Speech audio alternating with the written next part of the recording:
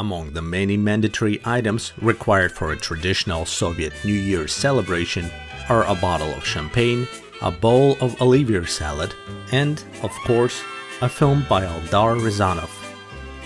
A director whose career spanned 6 decades, Ryazanov explored genres from action comedies to tragic dramas.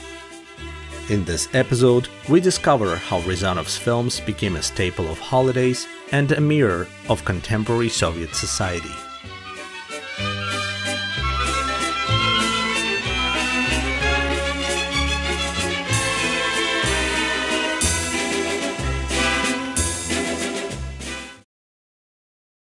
Eldar Ryazanov was born in 1927 in the city of Samara.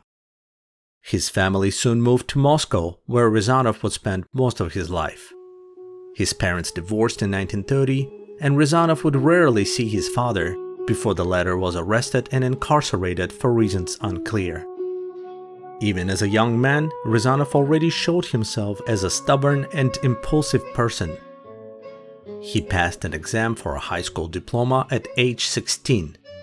A fan of adventure novels, Eldar wished to attend the Odessa Seafaring Academy, but in the meantime settled for studying at VGIK, or All-Union State Institute of Cinematography, at the directing department, with very little knowledge of films or the industry behind them. After studying under Grigory Kozintsev and Sergei Eisenstein, Ryazanov graduated in 1950. This period of time was marked by low film output and strict censorship, and therefore Ryazanov's career as a director began at the Central Studio of Documentary Films. Around the same time, he married his colleague Zoya Fomina and, in 1952, celebrated the birth of daughter Olga.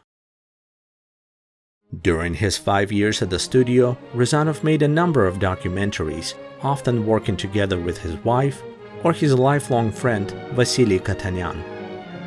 The job sometimes took Ryazanov into distant frontier lands, but, as he would later mention, the documentaries of those days had little in common with reality.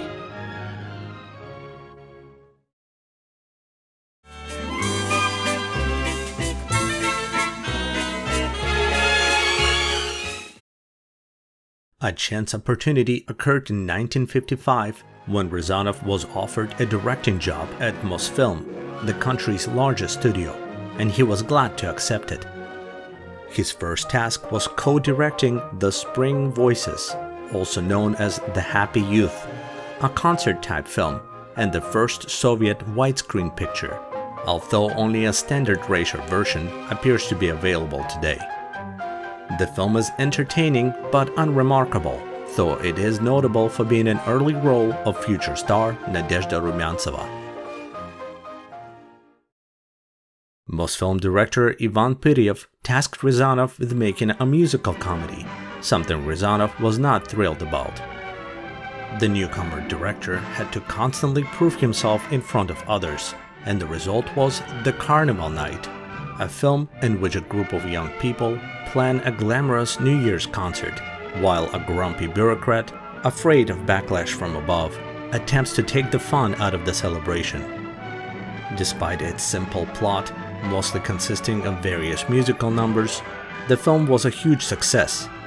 It jump-started the career of its director, turned Lyudmila Gurchenko into a star overnight, and ushered in the Khrushchev Thaw era of fresh ideas in Soviet cinema.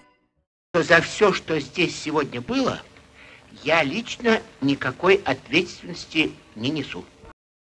Thus, Ryazanov's feature-length debut became a staple of holiday television programming. Following the success of The Carnival Night was Ryazanov's next romantic comedy, The Girl Without an Address. Pasha and Katya, two strangers who met on a train, arrive in Moscow, but during parting, Pasha learns only a fragment of Katya's address. Undeterred, Pasha decides to search the entire city while looking for Katya. In the meanwhile, Katya changes many jobs as she seeks to prove her worth to her grandpa. The film is as much a romantic story as it is about friendship, with both main characters closely supported on their journeys.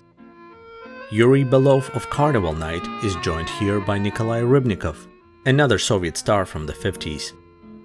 The plot of the film is not original by any means, but its many songs, combined with ample sights of contemporary Moscow, create a unique atmosphere of nostalgic warmth.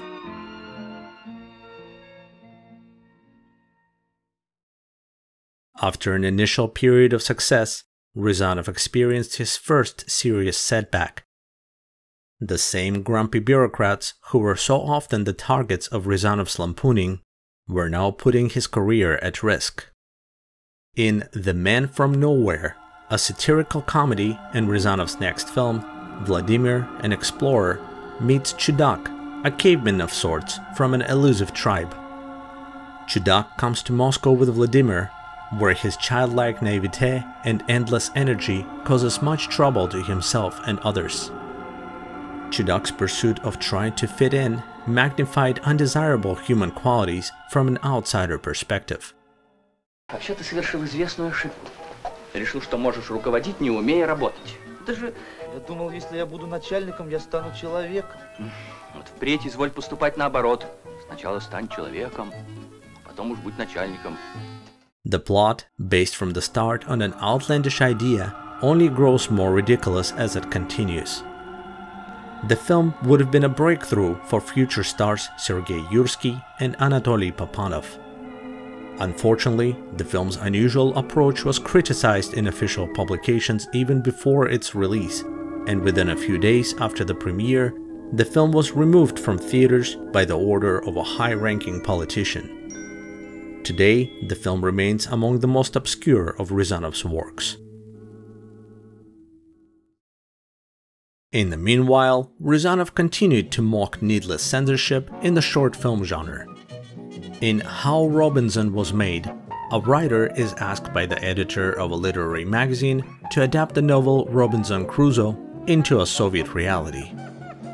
The editor then intervenes heavily in the writing process, ensuring that the uninhabited island in the story be fully staffed with the local party committee and concluding that Robinson is unnecessary to the plot.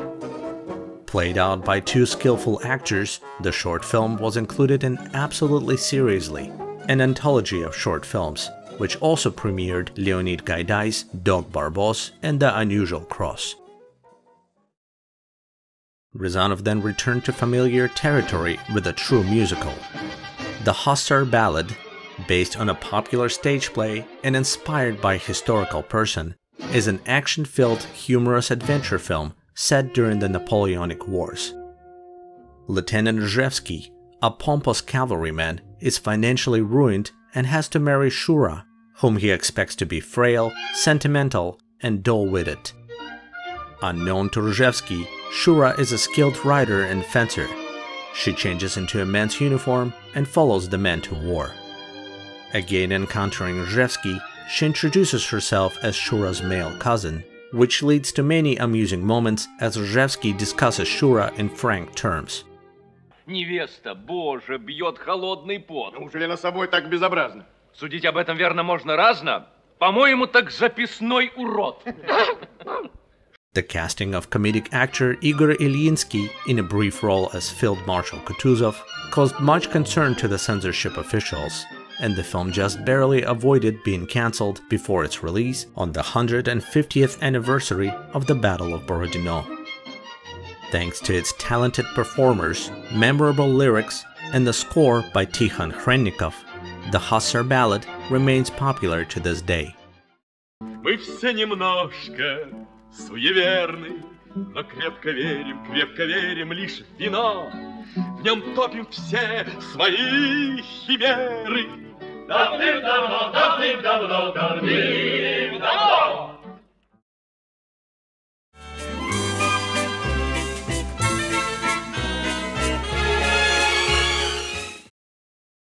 Moving away from purely comedic films, Ryazanov began to include dramatic moments, and his next picture, Give Me the Book of Complaints, was a transitional work into a subgenre for which Ryazanov would be best known. Yuri, a journalist, spends the evening at the Dandelion, a restaurant with appalling service, aged decor, and watered-down drinks. Мы пришли сюда еще молодые. Ну вы что, так и будете языком работать или закажете что? У меня нет времени с вами тут, вон вас сколько. Говорите быстро, чего будете заказывать. He writes a scathing review of the establishment, which greatly upsets Tatiana, its young manager. Yuri and Tatiana meet and, after an initial coolness, become friends, although Tatiana's jealous boyfriend complicates things. In the meantime, Tatiana strives to change her unpopular restaurant into a fashionable place, even going against the wishes of a high-ranking bureaucrat. Здравствуйте. А что это вы против течения идете? Неправильная формулировка. Это течение идет против меня. Besides the lead actors, a familiar trio from the comedies of Leonid Gaiday makes an appearance, while Ryazanov himself began a long tradition of directors' cameos. An amusing insight into the Soviet business model, the film did not reach the popularity of Ryazanov's other works. The lessons learned in the previous film were applied in Watch Out for the Car, a more refined comedy drama about a Soviet Robin Hood.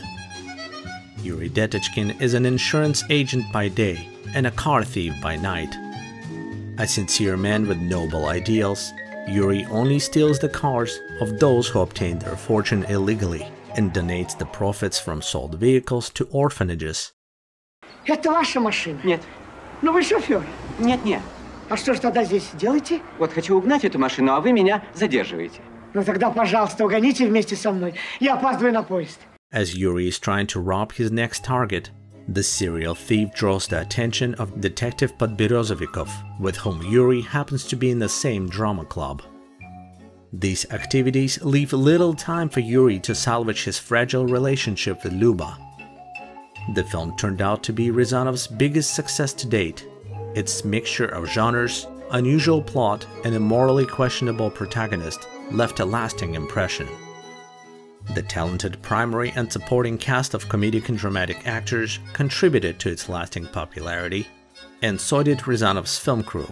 It was the first of many future collaborations with writer Emil Braginsky and composer Andrei Petrov, and his second film with cinematographer Vladimir Nahabtsev. Zigzag of Fortune continues the theme of private and public property in the USSR with yet another controversial main character. Photographer Volodya works in a photo studio. Tasked with collecting money for the studio's communal fund, Volodya borrows the entirety of the fund to buy a government bond lottery ticket and is overwhelmed when he wins the top prize of 10,000 rubles. His co-workers are much less enthusiastic, arguing that since everyone contributed to the fund, then the winnings should also be split. After a debate, Volodya is kicked out of the fund and his winning ticket is taken away, all while he is going through a rough time with his girlfriend. A parallel story follows the awkward relationship between Aleftina, Volodya's unmarried and plain-looking co-worker, and Ivan, an older man. Ну как, я тебе понравился? Да человек, вы не симпатичный. Ну ты тоже не подарок. А зачем вам жениться в таком возрасте? Домработница, что ли, нужна? А на другой ты не годишься. They find each other unpleasant and unattractive until Ivan shows himself in a new light. Several members of the cast became regulars in Ryazanov's films, most notably Georgy Burkov, who would go on to play in 7 of his pictures. In the late 1960s, Ryazanov had another unpleasant encounter with Soviet censorship. While making a film adaptation of the play Cyrano de Bergerac, Ryazanov settled on controversial poet Yevgeny Yevtushenko as the lead, but the officials demanded that he be replaced with someone else. Ryazanov stood firm, and the production was shut down. The topics of retirement and obsolescence are the main focus of Ryazanov's next film, the title of which can be translated as Old Man Robbers. Yuri Nikulin and Yevgeny Yevstigniev star as aging friends at the ends of their careers. Nikolai, a police investigator, hasn't solved a case in a while, and his boss is forced to vacate the position for a well-connected individual. Valentin, an engineer, is stubbornly resisting retirement despite the strong urges of his co-workers. The old men team up to instigate the crime of the century, which Nikolai can then quickly solve and keep his job. Their art heist backfires, and the elderly criminals have to devise a backup plan. Meanwhile, Nikolai's conscience is tortured by surreal dreams inspired by different genres, from horror to action to a court drama. Desperately clinging to a feeling of relevance, Nikolai must decide whether his pursuit is worth living a dishonest life. The story of Eldar Ryazanov will be continued in part 2 of this episode. Stay tuned as we take a look at Ryazanov's most successful works and the reasons for their continuing popularity.